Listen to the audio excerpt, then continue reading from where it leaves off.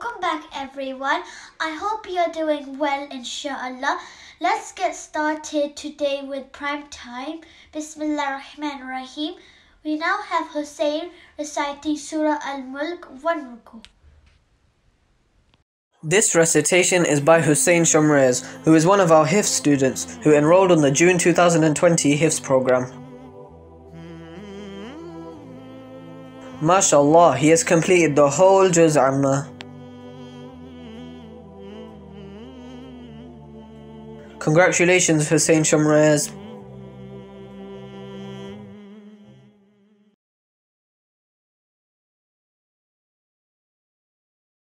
أعوذ بالله من الشيطان الرجيم. بسم الله الرحمن الرحيم. تبارك الذي بيده الملك وهو على كل شيء قدير. الذي خلق الموت والحياة ليبلوكم أيكم أحسن عملا وهو العزيز الغفور. الذي خلق 7 سماوات طباقا ما ترى في خلق الرحمن من تفاوت فارجع البصر هل ترى من فطور ثم ارجع البصر كرتين ينقلب إليك البصر خاسئا وهو حسير. ولقد زينا السماء الدنيا بمصابيح وجعلناها رجوما للشياطين وأعتدنا لهم عذاب السعير.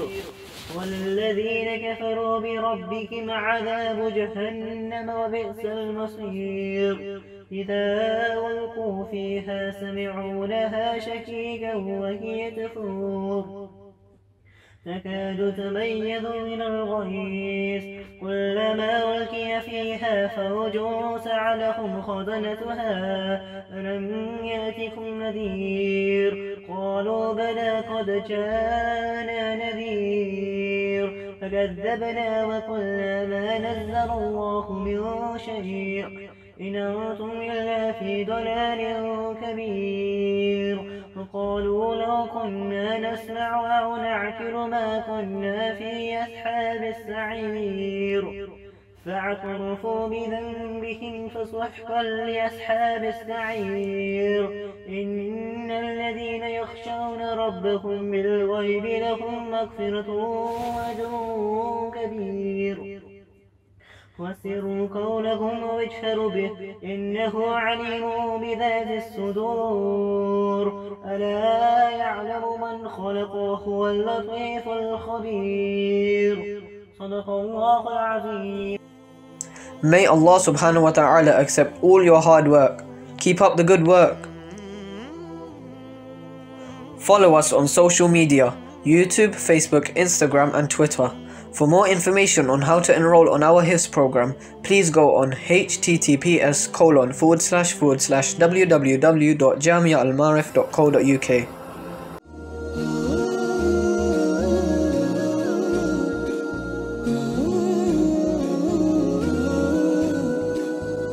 MashaAllah, well done for that.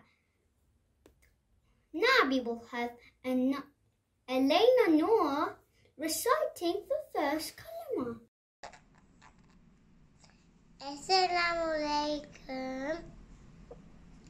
My name is Elena Noor and I will be reciting the first kalima on the La ilaha illallahu Muhammadun Rasulullah.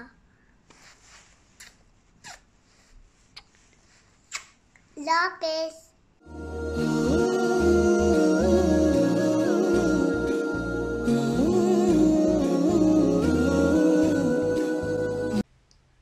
We now have Arish with a hadith explanation. Assalamu alaikum everyone, my name is Arish and today I'm going to be telling you a hadith and the explanation behind it. So Abu Hurairah radiyallahu ta'ala anhu reported that the Prophet Muhammad sallallahu alayhi wa alihi wasallam said, when a man goes out of the door of his house, there are 2 angels with him who are appointed over him. If he says Bismillah, which means in the name of Allah, they say you have been guided. If he says La hawla wa la quwwata illa billah, which means there is no power and no strength except with Allah, they say you are protected. If he says Tawakkaltu ala Allah, which means I have my trust in Allah, they say you have been taken care of.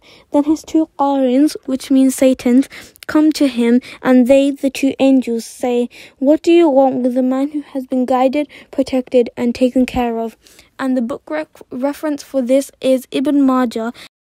So the explanation of this hadith is, if you say these small words, they impact your life very, very greatly. So you should think about all the things you do all the day and how these angels have protected you very greatly throughout the day.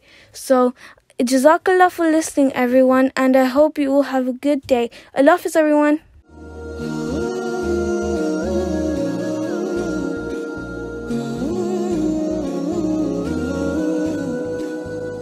What a nice hadith explanation, mashallah. Now we have Sulayla who'll be telling us about the Battle of Badr. That is the first battle in Islam. Assalamu alaikum wa rahmatullah. This is the Battle of Badr poster, and it's also known as the Day Criterion. This battle took place 17th of Ramadan, and Badr is located 70 miles from Medina. Muslims were outnumbered by a ratio of 103, and 5,800 Muslims achieved victory over the Quraysh. Over here is the nearest bank, and below it is the headquarters of Prophet Muhammad ﷺ and the Muslim camp. To the east is the direction of Medina, and south is the Al-Safara Valley. Quite below that is the tank and the well which was captured by Muslims. The tomb of Muslim players is towards the west, and quite below that is where Muslims destroyed wells. The pagan camp is southwest, and this is the direction where pagans arrive battle. This is the well where pagans dump dead bodies, and below that is the yonder bank. This battle drew a line between good and bad, and this battle is called Furqan for this reason. Without Allah SWT help and power and might, we would have lost this battle. And this battle destroyed the Quraysh's pride. The Muslims became a new power in Arabia, and Surah Al-Anfal was revealed during this battle. Al-Anfal means spoils of work, and it's the 8th surah of the Quran. Allah always says, be grateful to him, because without his help, power and might, we would have never won this battle. Jazakallah.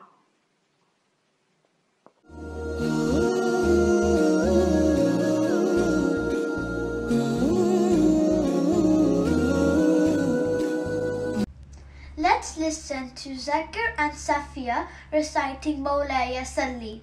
Assalamu alaikum wa rahmatullahi wa barakatuh. My name is Zakaria.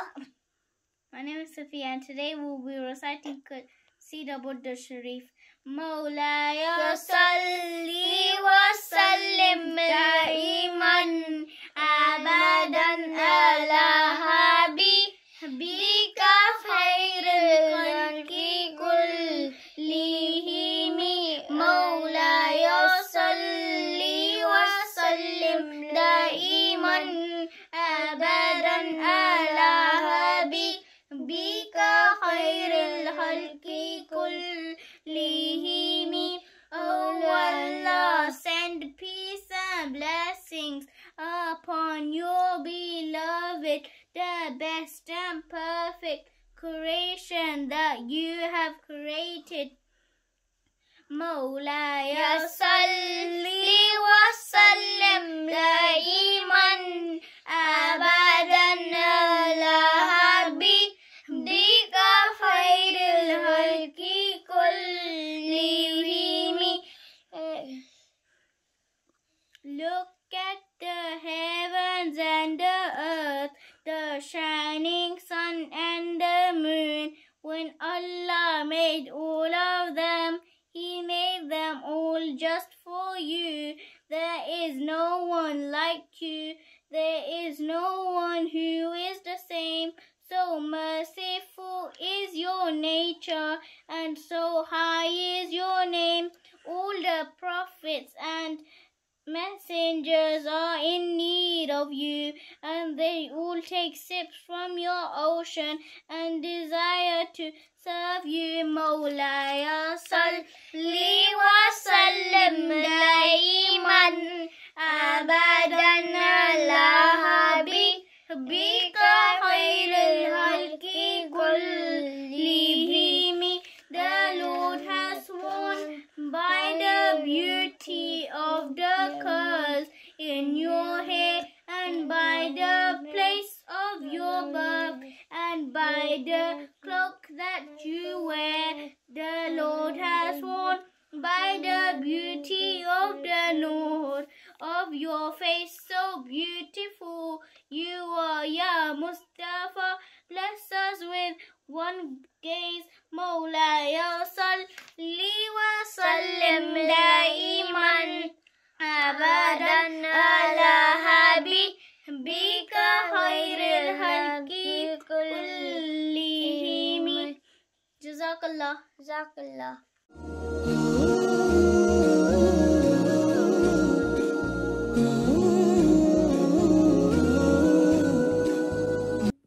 Now we will have As-Savir talking about adab. I am going to be showing you and explaining how I done my poster, but before we even get into that, the poster is based on adab. And you may be asking, what is adab?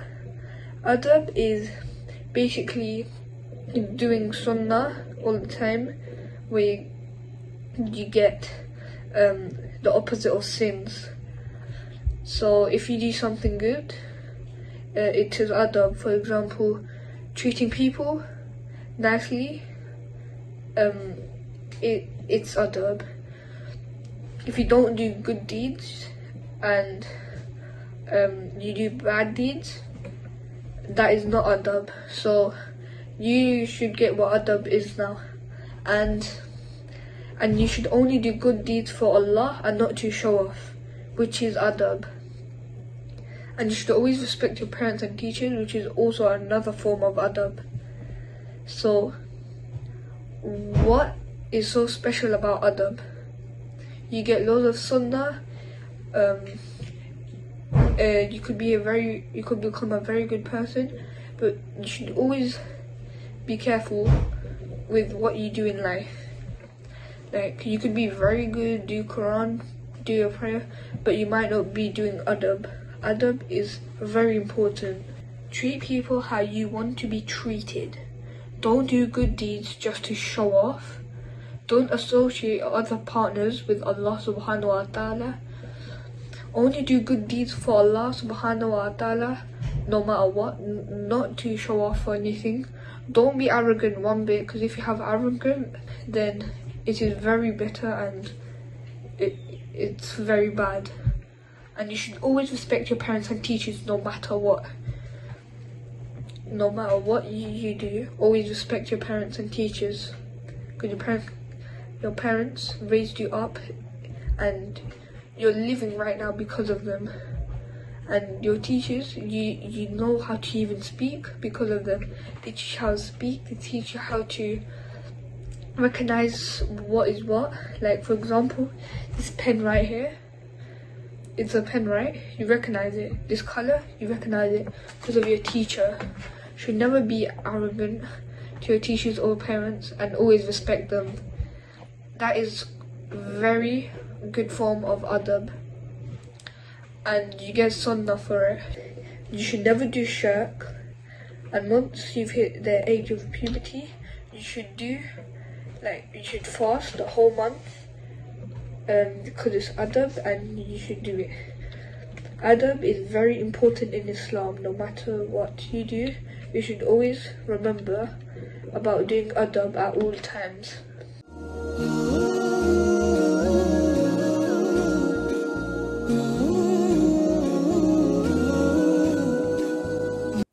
That was lovely, mashallah. Now we have Ayana reciting Dua Qunut. Assalamu alaikum wa rahmatullahi wa barakatuhu. My name is Ayana. I am going to recite Dua Ikunut. A'udhu billahi minash shaitanir rajim. Bismillahir rahmanir rahim. Allahumma inna nasta'inuka wa nastaghfiruka wa nu'minu bika wa natawakkalu alayka wa nusni alayka al-khair wa nashkuruka wa nakfuruka wa nakla wa nakruka man yafjuruk. Allahumma iyyaka na'budu wa ولك نصلي نشهد وإليك نفر ونرجو رحمتك عذابك إن عذابك بالكفار ملحق جزاك الله.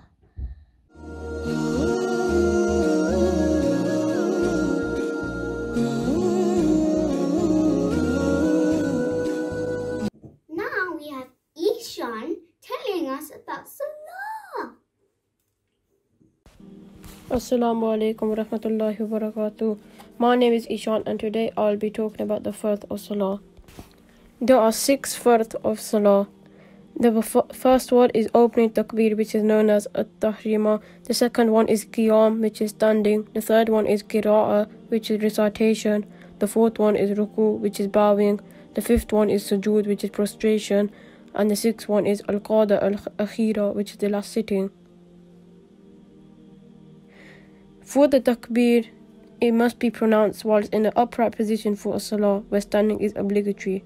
Takbir can be made in sitting posture for nafil prayer. In a congregational prayer, the takbir must be pronounced after the imam. Now on standing. Standing is obligatory for all fard and wajib prayers. It is not obligatory for nafil prayers. One must stand for as long as it is possible for him to stand. Someone unable to perform sajda can sit and perform the prayer with gestures. Standing is also obligatory upon someone who is able to do so by means of a staff or leaning on a wall. For qira'ah, recitation, each letter is to be uttered correctly. To recite silently means to such an extent that only you can hear your voice. The follower is not allowed to recite behind the imam. And now for ruku. The best form of ruku is for the back to be straight. Being motionless is wajib in ruku. And now on prostration. In prostration, you should place your forehead on the ground. One who is excused from placing his forehead must perform sajda with the bone of his nose. 2 prostration must be performed in every rak'ah. The forehead must be firmly positioned on the ground. And now for the last sitting, which is known as qada akhira. The obligation is to sit for the period taken to recite the tashahhud. We are thankful to Jamia Almaarif for teaching us important knowledge through summer camp.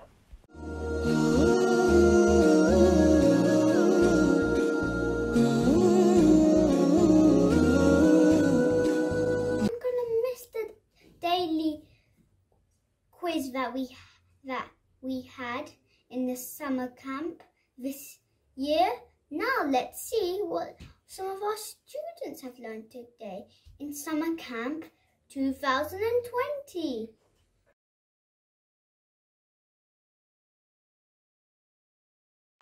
These are the months in Islam: Muharram, Safar, Rabi al-Awwal, Rabi al-Thani. These are the months in Islam: Jamad al-Ula, Jamad al-Ukra, Rajab and Shaban, Ramadan, Ramadan, Ramadan and Shawwal, Zulqa'dah and Dhul-Hijjah.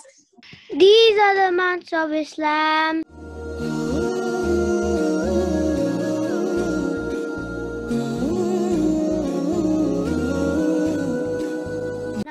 Khadija telling us the months of Islam.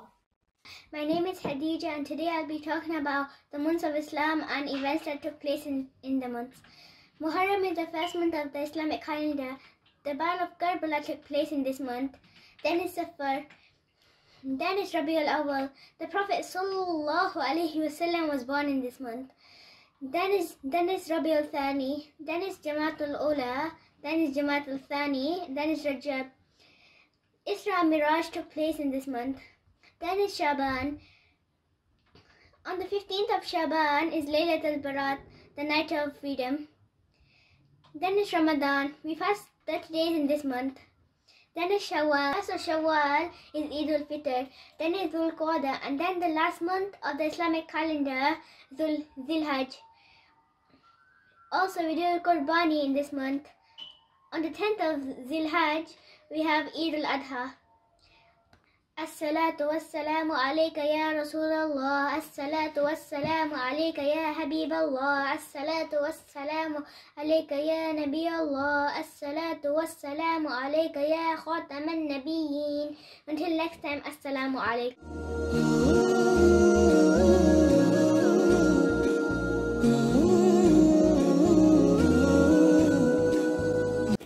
Jazakallah for all those fantastic performances today. Last up, we have Hamza reciting Surah Al-Ikhlas.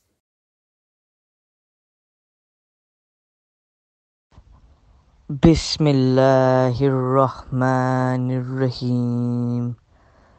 Qul huwallahu ahad, Allahus samad, lam yalid wa lam yulad, wa lam yakul lahu kufuwan ahad.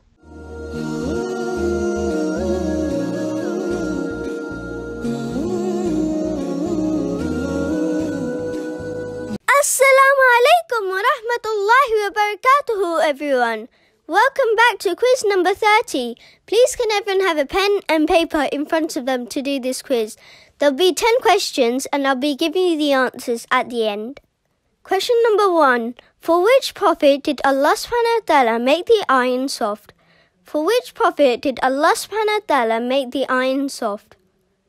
Question number 2. What does Allah subhanahu wa ta'ala's beautiful name Ar-Rahman mean? What does Allah subhanahu wa ta'ala's beautiful name Ar-Rahman mean? Question number 3. Name the title of the surah, which is also the name of an ancient empire. Name the title of the surah, which is also the name of an ancient empire. Question number 4. What is shirk or polytheism? What is shirk or polytheism? Question number 5. Where was the Prophet Ibrahim alayhi salam born? Where was the Prophet Ibrahim alayhi salam born? Question number 6. What did the Queen of Saba and her people worship? What did the Queen of Saba and her people worship? Number 7. Who was Hazrat Hajra alayhi salam? Who was Hazrat Hajra alayhi salam? Question number 8. Who was Abu Lahab? Who was Abu Lahab? Question number 9. What happened to the people who did not believe in the Prophet Nuh alayhi salam? What happened to the people who did not believe in the Prophet Nuh alayhi salam? Question number 10. Who brought Allah subhanahu wa ta'ala's revelation to the prophets? Who brought Allah subhanahu wa ta'ala's revelation to the prophets?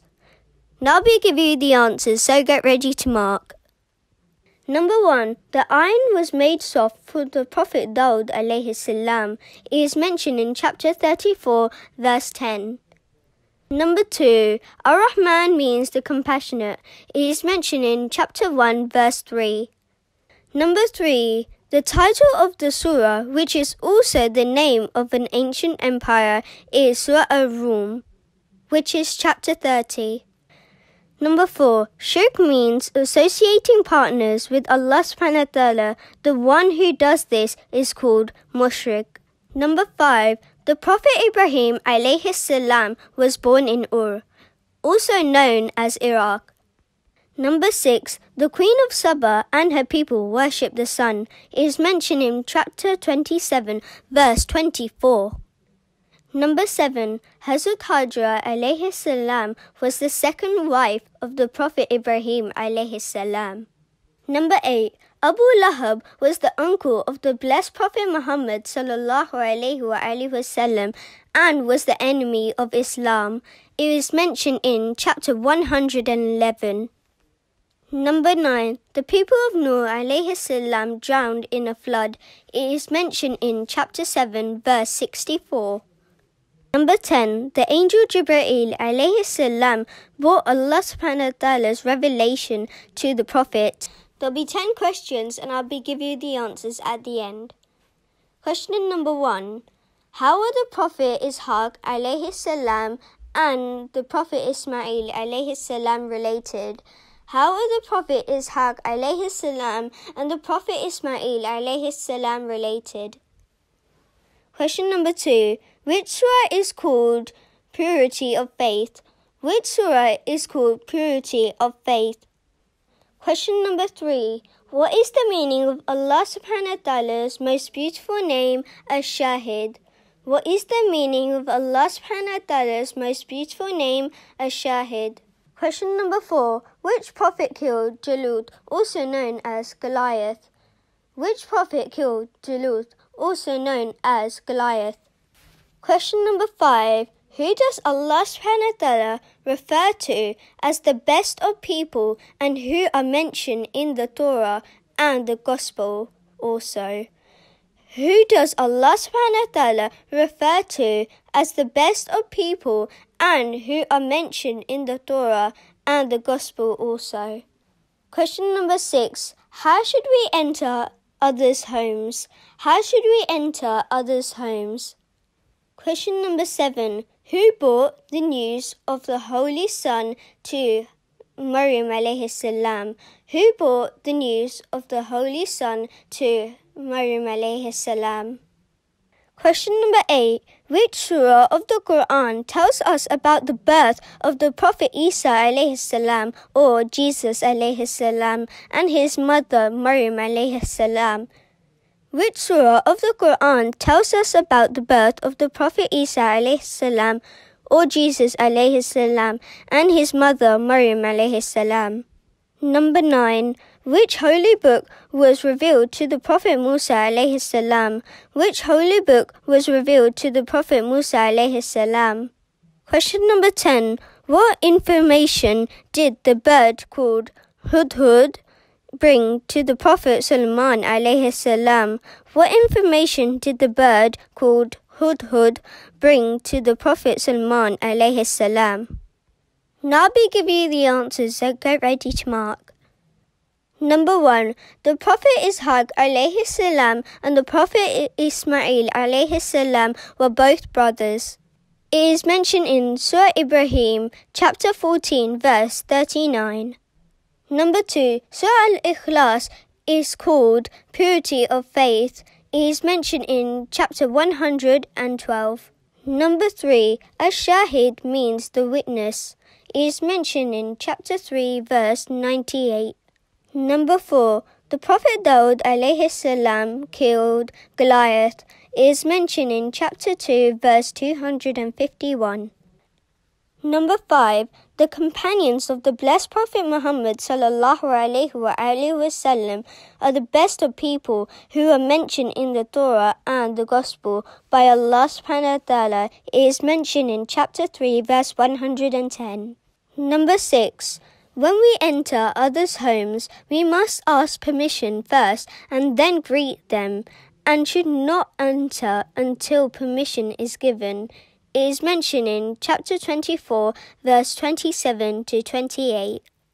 Number 7. Hazrat Jibreel alayhi salam brought the news to Hazrat Maryam alayhi salam. It is mentioned in chapter 19, verse 17 to 20. Number 8. Surah 19, which is also known as Surah Maryam, tells us about the birth of the Prophet Isa alayhi salam.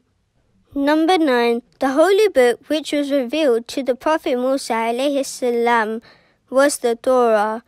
It is mentioned in Surah Baqarah, chapter 2, verse 53, and also in Surah Nisa, chapter 3, verse 3.